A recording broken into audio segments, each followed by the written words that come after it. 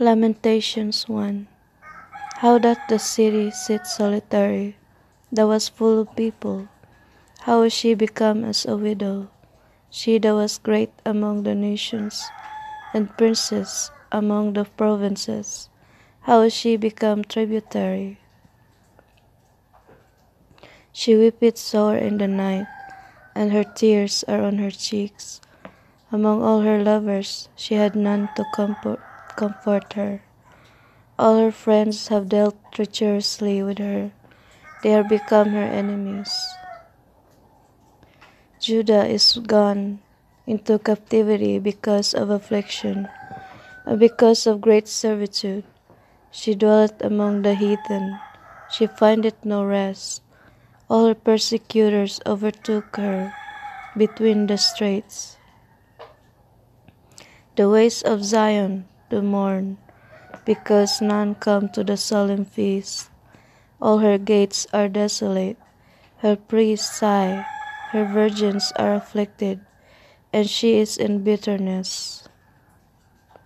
Her adversaries are the chief, her enemies prosper, for the Lord had afflicted her for the multitude of her transgressions. Her children are gone into captivity before the enemy. And from the daughter of Zion all her beauty is departed. Her princes are become like harts, the final pasture, and they are gone without strength before the pursuer. Jerusalem, remembered in the days of her affliction and of her miseries, all her pleasant things that she had in the days of old, when her people fell into the hand of the enemy, and none did help her. The adversaries saw her, and did mock at her Sabbaths. Jerusalem had grievously sinned, therefore she is removed. All that honored her despise her, because they have seen her nakedness. Yea, she sigheth, and turneth backward. Her filthiness is in her skirts, she remembereth not her last end. Therefore she came down wonderfully, she had no comforter. O Lord, behold my affliction, for the enemy had magnified himself. The adversary had spread out his hand upon all her pleasant things, for she had seen that the heathen entered into her sanctuary, whom thou didst command that they should not enter into thy congregation. All her people sigh, they seek bread, they have given their pleasant things for meat, to relieve the soul. See, O Lord, and consider, for I am become vile. Is it nothing to you, O ye that pass by? Behold and see if there be any sorrow like unto my sorrow, which is done unto me, wherewith the Lord had afflicted me in the day of his fierce anger. From above had he sent fire into my bones, and it prevaileth against them. He had spread a net for my feet, he had turned me back, he had made me desolate and faint all the day. The yoke of my transgressions is bound by his hand, they are wreathed, and cometh up upon my neck.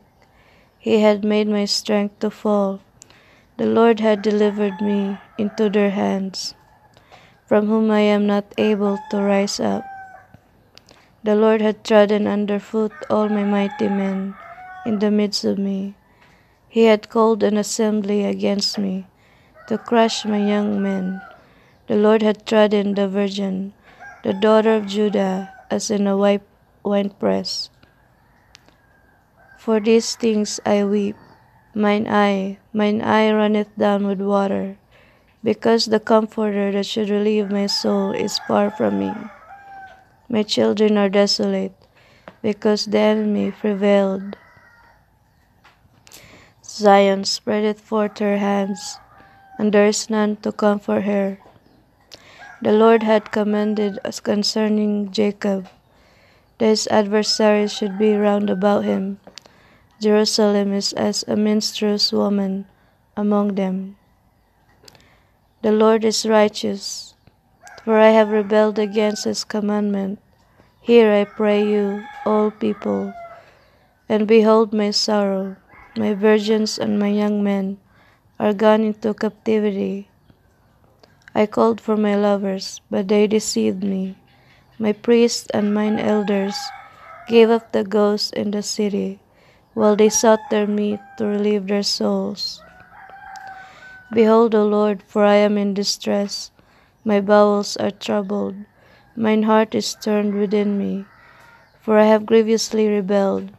Abroad the sword bereaveth, at home there is as death. They have heard that I sigh, there is none to comfort me. All mine enemies have heard of my trouble. They are glad that thou hast done it. Thou wilt bring the day that thou hast called, and they shall be like unto me.